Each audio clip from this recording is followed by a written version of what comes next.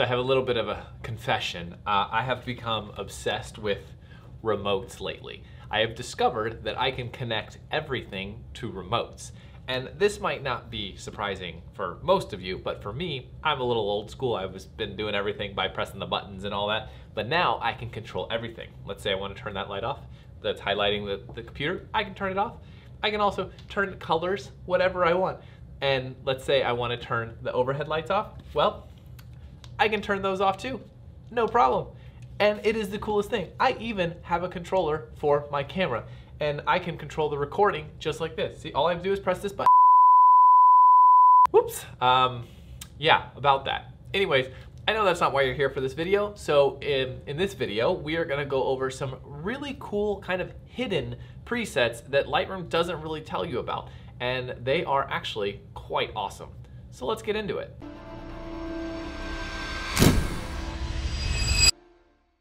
Simpson here, and welcome back to the channel. It is always good to see you here learning all of the editing tips, tricks, and things and whatnot stuff.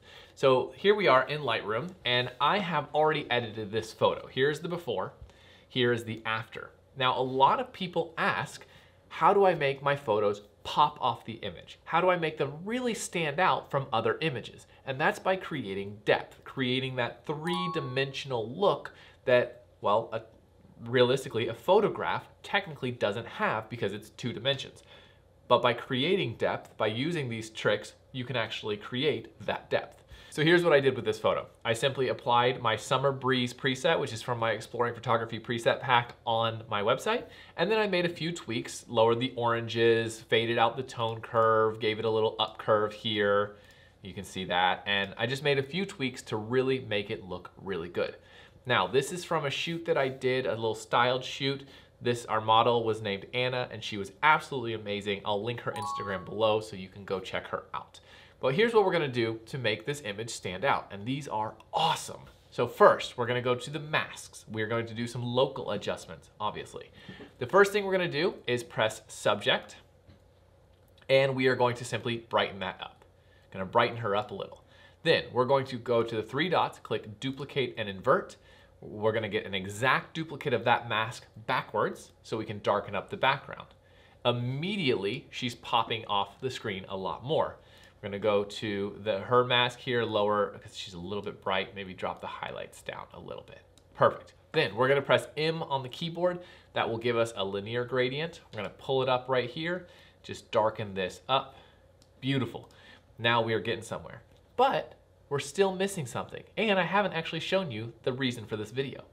So we're gonna soften her skin.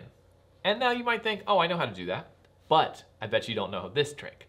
So you go to Mask, let's go to Create Mask, go to People. Then we're gonna select her, we're gonna select facial skin and body skin. We're gonna press Create Mask. Then we're going to go to the top here where it says Preset.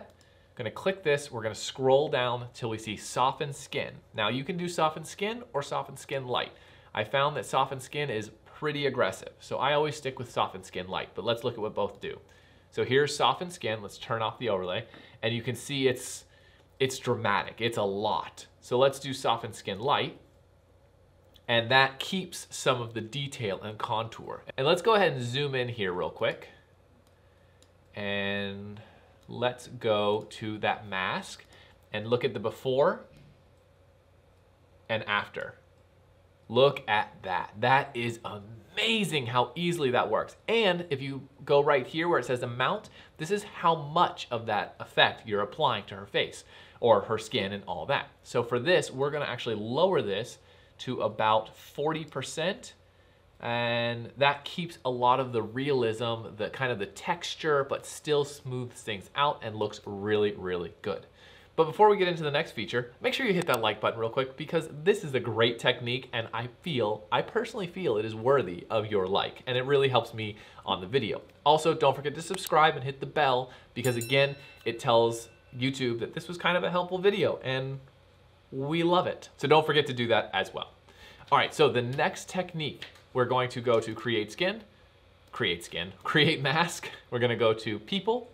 We're going to select her and we're gonna scroll down to Iris and Pupil.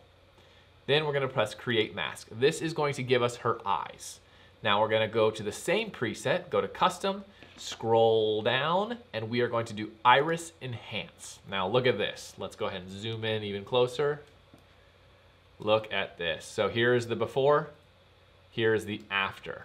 Now that makes her eyes pop. And again, it's pretty aggressive, so we're actually gonna lower it down to about 75, I think.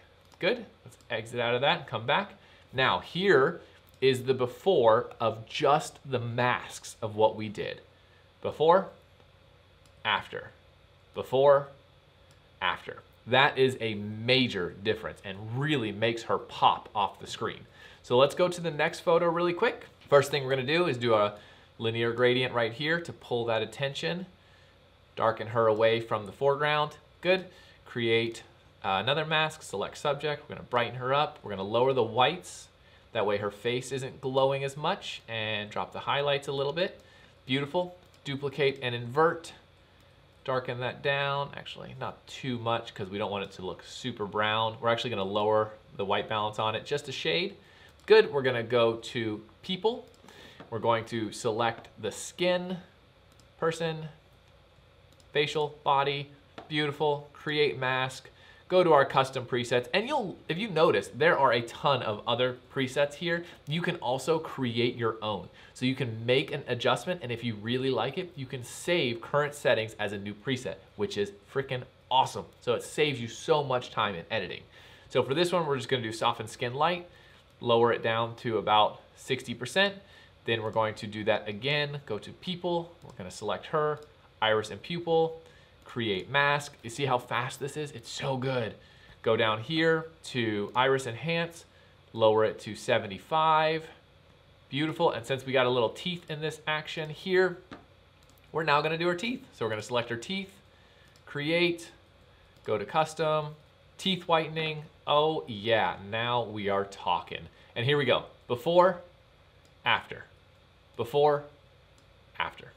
And there you have it. That is a fast way to create some awesome presets and adjustments which make your editing so much smoother, makes your images pop off the screen, and just makes it cooler. I don't even know. Makes it so much more badass. And just as a note before you go, if you haven't hit the like button, hit it, subscribe, that too. You know, I asked you earlier, but I am working on a Lightroom course that is gonna be so in-depth and cover all of these little tricks and tips and things that you are definitely gonna want to know about it.